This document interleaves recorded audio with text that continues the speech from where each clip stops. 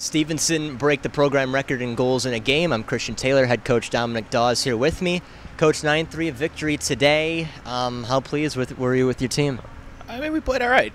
We had our ups and downs through the game. I mean, the score, I think, doesn't always dictate, how you want to play and doing the right things. But, offensively, we created, got some opportunities. It's good for guys to get some confidence here early in the semester and kind of after the long layoff. But, no, there's definitely some things we could have done better, too.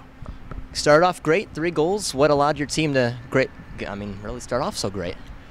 We made a couple plays. I think we made a couple good plays, and that was the gist. I didn't think we had a lot of energy to start. I thought we came out actually pretty flat. And then second period, we changed the tune, and in first 10 minutes we were all over them, and that's kind of what we wanted to do. And then I think we got a little lazy from there too. So for us, it's just about playing the right way. If we're going to be in this, we put ourselves in a good position, we need to learn to play the right way and be a little bit more consistent and kind of just play a whole 60 minutes, because it's going to change in a hurry here next week. And we've got some good teams coming in here, and we got a long rest of the year here. So just trying to get better every day.